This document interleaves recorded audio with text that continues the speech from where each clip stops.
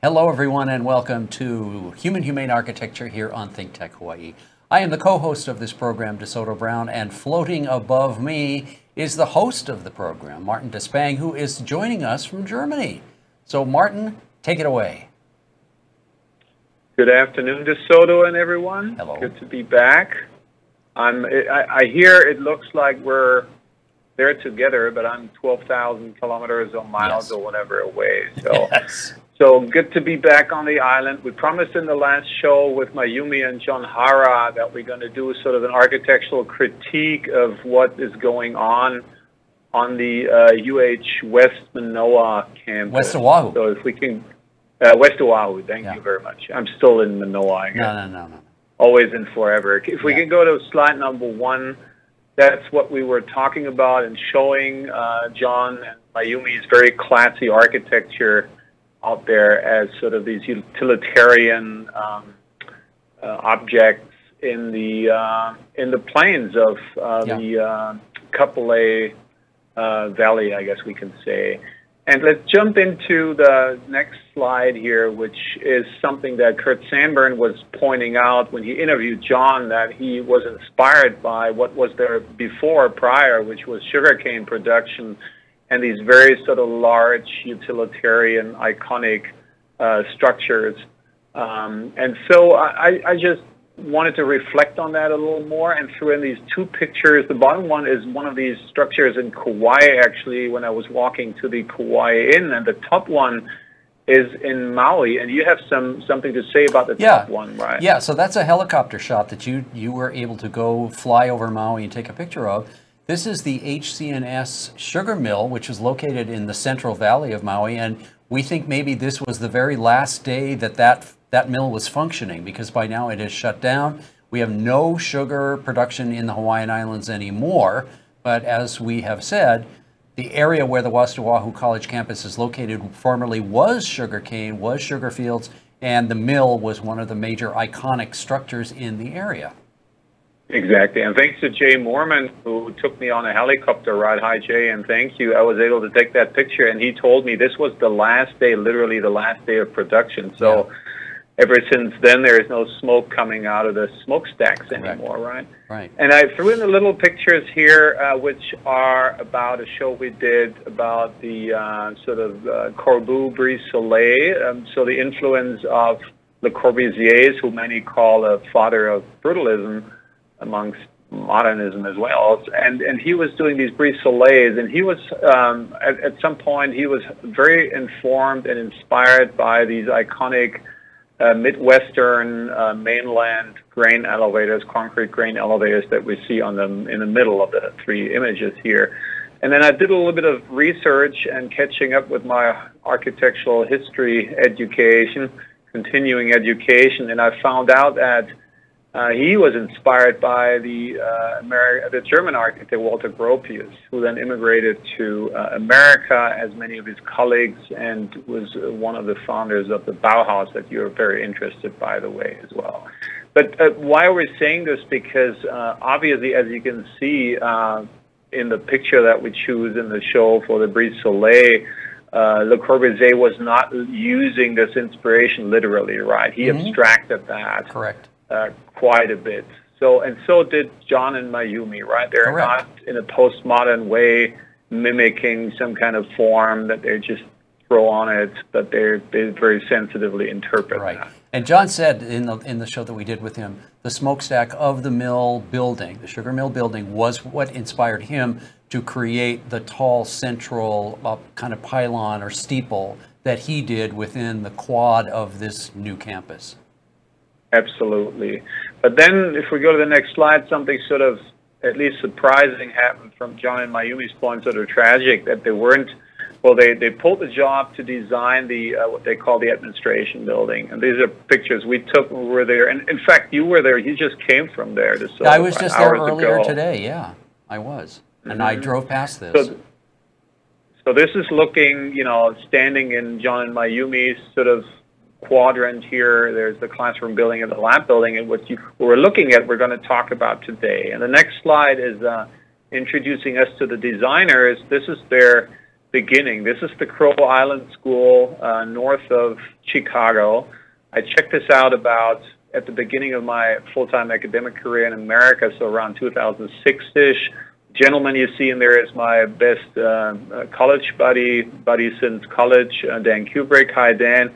Dan is working for the German architect Helmut Jahn and with him in Chicago, so hopefully he's safe because they got like frigid minus. If you think it's cold here, they got 20 or 30 or 40 below, and it doesn't matter if Celsius or Fahrenheit, it's cold enough. So hopefully you, buddy, you stay safe. Not here in Honolulu, however.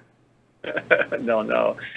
And so this school was built in 1940, so very early, and it became a very sort of iconic raw model for architectural, for educational typology. Yes. And the architects were, at that point, were Perkins and Will, who had just started to be a firm in 35, and they didn't feel confident enough to get such a big job, so they got some more established architects on board, and they were the father and son Saarinen, Eliel and Eero Saarinen, and Eero is the architect of the TWA building that you visited not that long ago, and we featured in a couple of shows.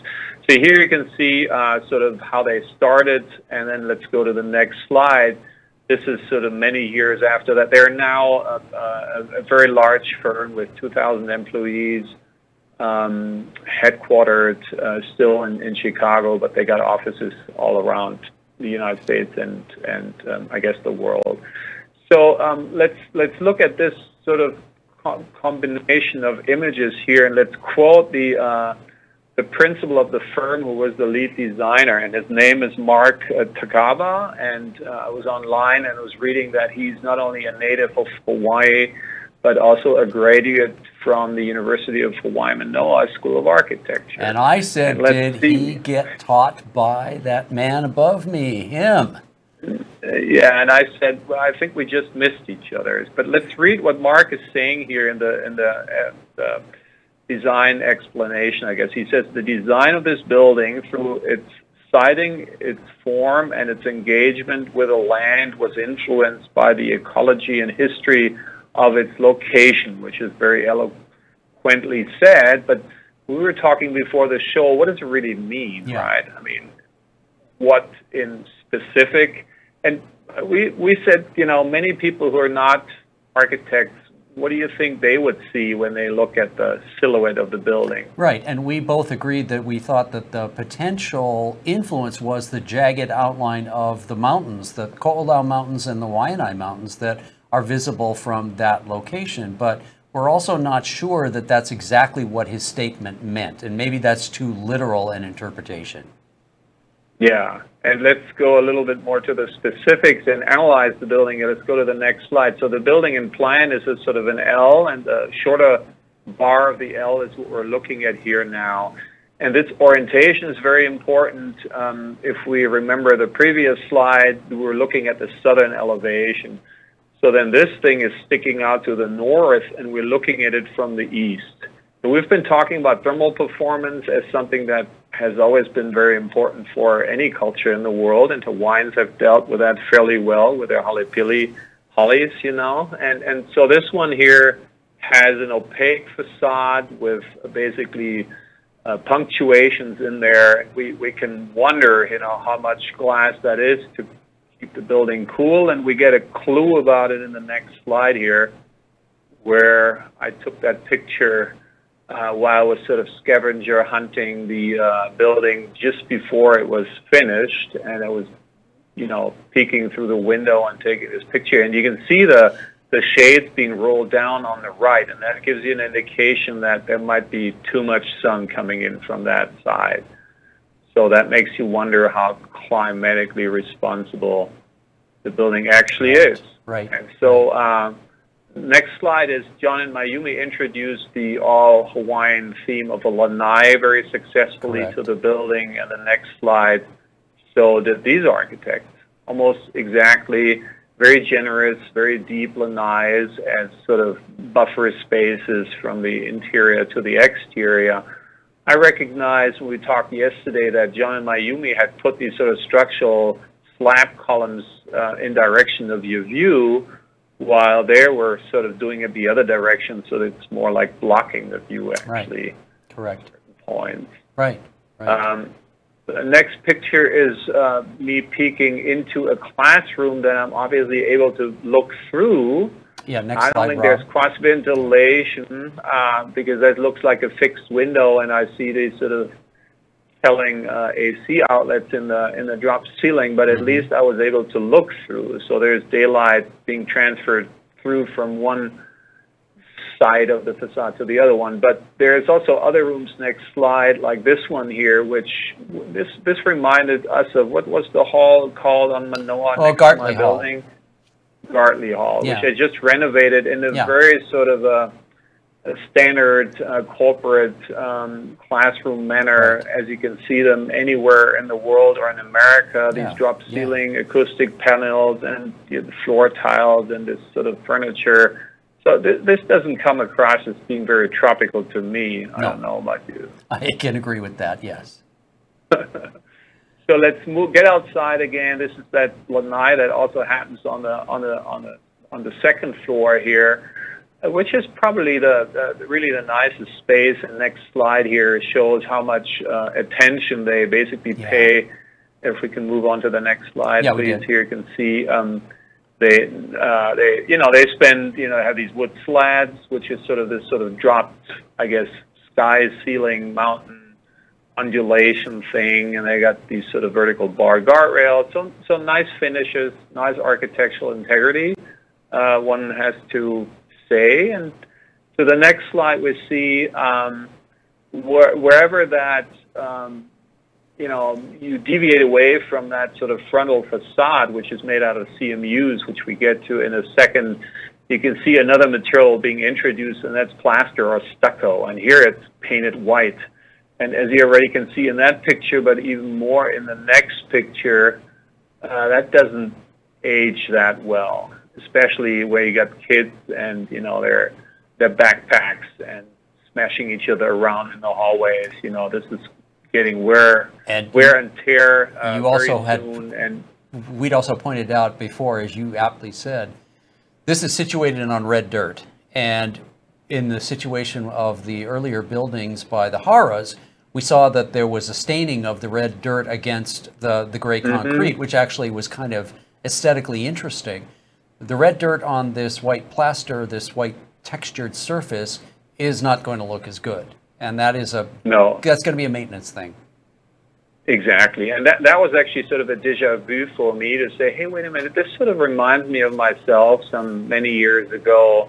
If we go to the next slide, there's a project we did about more than a decade ago for the federal German government and for the army, for the military. This was a similarly sort of untouched land where we had to make something out of nothing, and you can see the study model up there that we're sort of undulating the landscape, and so we came up with this sort of design, and we use this is a proof of evidence that sometimes we bring in cars as sort of vehicles for thought, but we do this also in our design. So this one here was inspired in a abstract way by the VW 181, which you call the Thing, and I think we're going to do a show about VDubs in Hawaii pretty soon, DeSoto. We certainly are. So let's go to the next slide here, which shows sort of the result has sort of a similar sort of scaping of roof lines here in a sort of extravagant sort of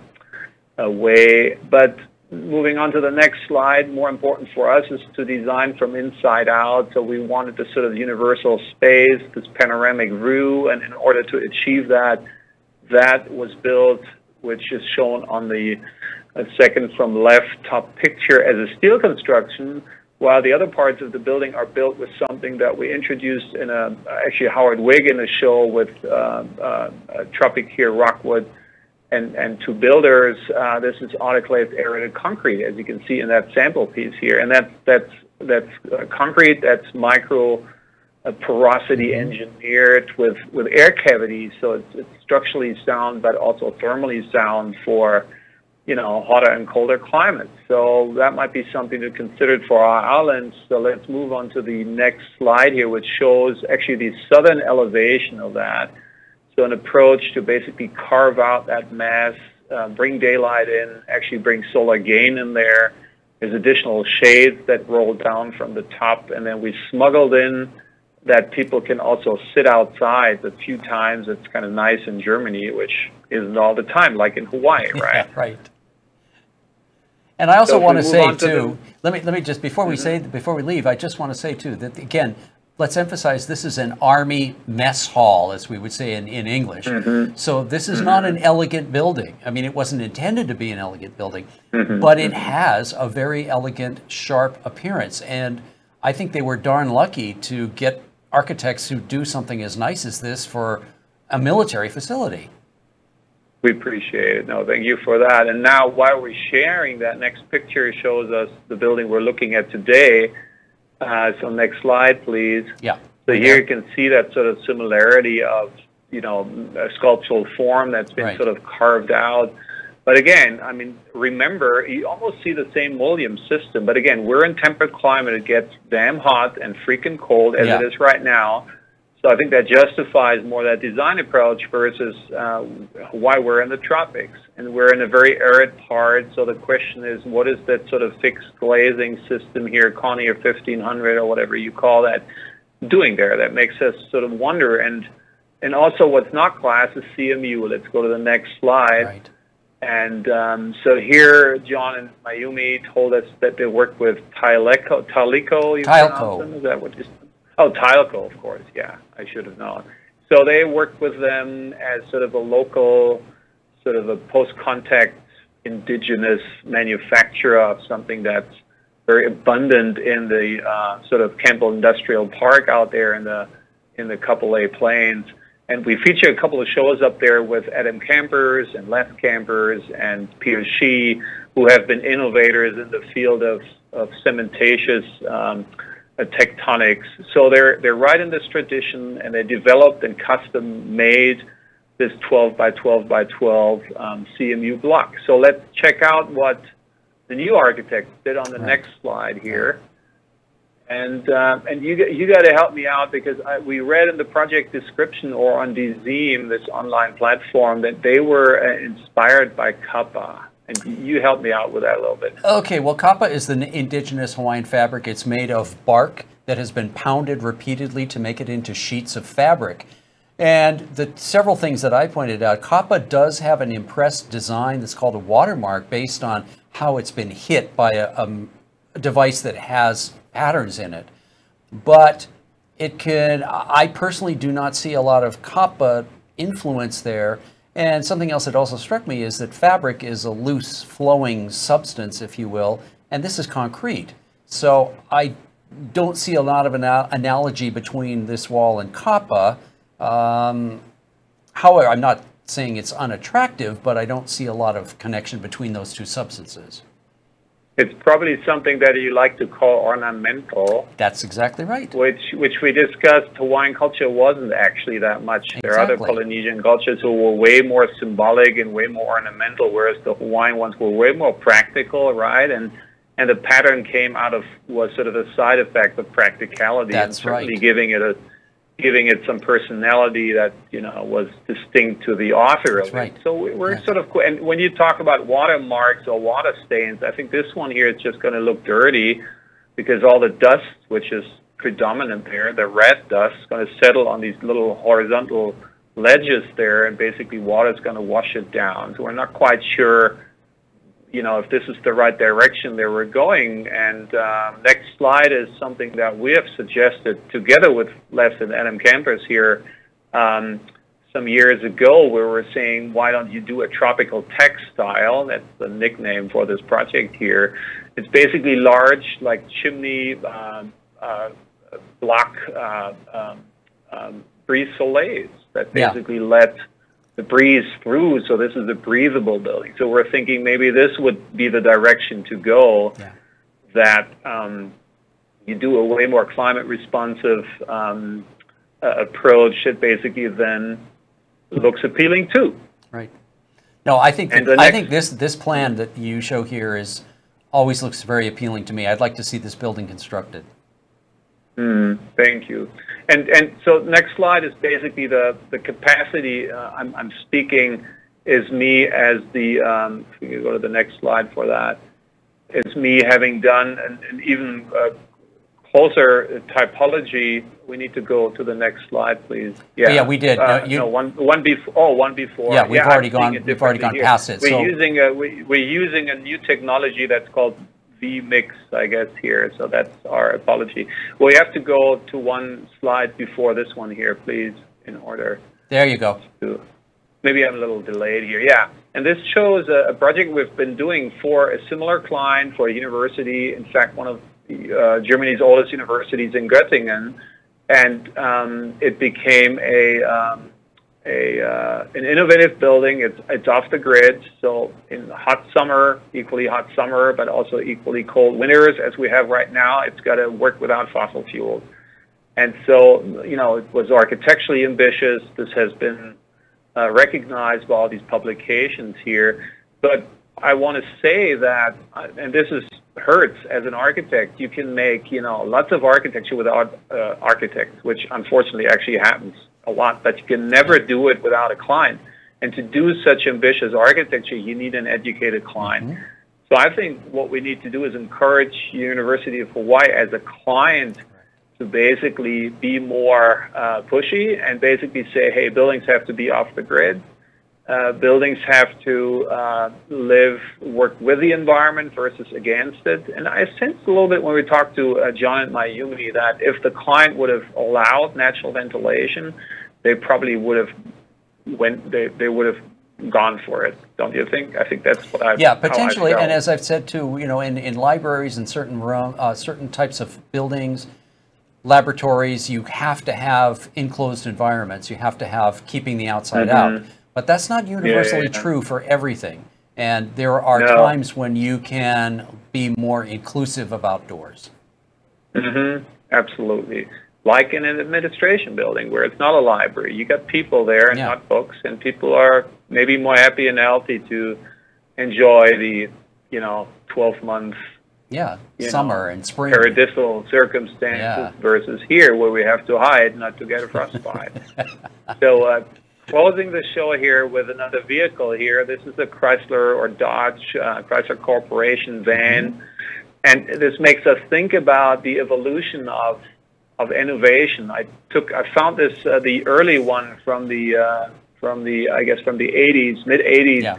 In Chinatown, the blue one there. This is the original Chrysler Voyager, and this was Lee Iacocca's success. And you told me, you know, he saved Chrysler with that car, pretty much, right? Yes, he did. And we happen to have, my sons will not like me for that, but I threw in this picture at the very top right when there were many years ago digging in and trying to fix our third generation Chrysler Voyager, and the one that UH bought is the fourth generation, and they sort of de-evolved, right? They weren't the iconic original one anymore. Right. And I think I read recently they're not even Chryslers anymore. They're now Lancia Voyagers because Fiat bought the Chrysler Corporation.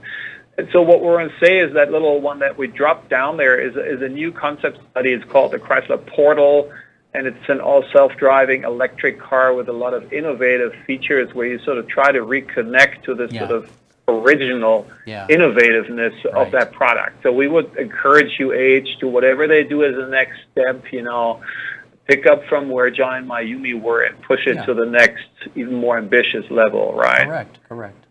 But we don't want to close on fossil, so we want to jump to the next picture and share a little bit of what where I'm currently. This is a picture. The big one is me on my daily commute with my bonus son to his Waldorf school, and we take this commuter train, and the guy on the right of that looks like me, but it's not me. But it's a guy who, like in frigid cold, basically wants to be hang loose and wears shorts and T-shirts. And so that's how we want to be, even in the cold. That's how we want to be. So in Hawaii, we have that all the time.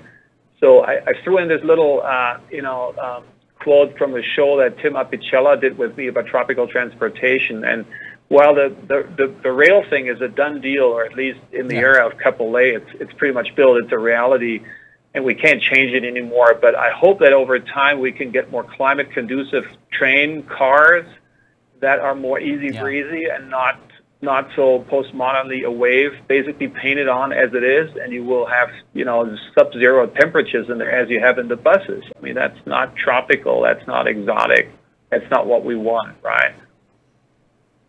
Correct. And you've also got a newspaper headline down in the corner too, which is about the loss of or getting rid of cars in cities. Is that it? Thinks you're doing your German lessons so well. No. I can see the word auto, but you told me. I can't really read that. No. That's certainly correct. You did your German lessons well, and that gets us to the Primitiva again on the right side, which we introduced as potentially housing lots of students, which we will get in combination with housing lots of locals who don't have the means to live somewhere else. So you can consolidate that and put them all into one very small footprint that goes tall and that you won't see as a building because it's all green and vegetated. But one aspect we want to point out, so with that, it's basically, you know, avoid fossil transportation, use public transportation, which the rail will do. But let's look into Primitiva one more time on the last slide before we phase out. And what do we see, DeSoto?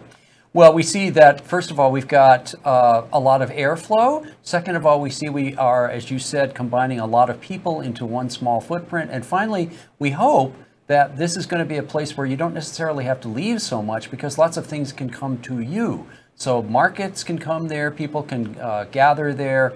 In theory, you could just stay on site and things could come to you. And Martin just went away for some reason upstairs. At least the sound, Yeah, Martin is still with us in sound, but not in picture anymore. But I can picture the picture. You can picture the picture. That's right. No, absolutely. And you're right. I mean, it aims to be sort of an inclusive dwelling. So you have old fogies and young fogies, and they basically support each other. So it's a supporting system. It's not segregating people anymore. It's bringing people together and in a way that you have everything in the building that you need to make a comfortable living. And you don't have to go out unless you want to. And if you do, you use public transportation. And I think that's, again, we urge, obviously, the client of West Manoa to West Oahu. To reflect West Oahu. I did it again. I did it again. I'm so much a Manoa guy where I live. I just don't bite the hand that feeds me. No. But we want to urge that client to pretty much rethink its program and be a leader in research, which we're a Tier 1 research university. So please, the next programs to really critically reflect and come up with buildings that really are cutting edge, typologically, socially, ecologically, and all these things.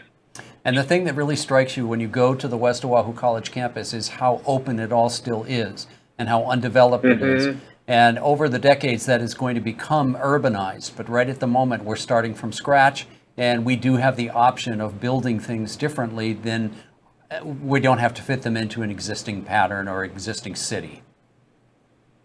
All right.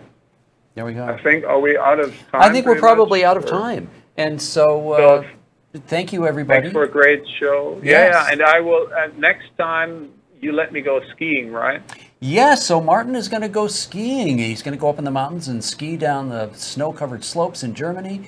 And so the week after next, I'll be back next week for a Docomomo show, but the week after that, I'll be doing a show on my own for Human Humane Architecture, and Martin can just go do whatever he wants. Well, so anyway, of course, watch that show from my mountain chalet. You shall. You'll be drinking hot chocolate and things like that. So, everybody, thank you for joining us for Human Humane Architecture. I will be seeing you again in the near future, and Martin in the not so near future. But till then, aloha.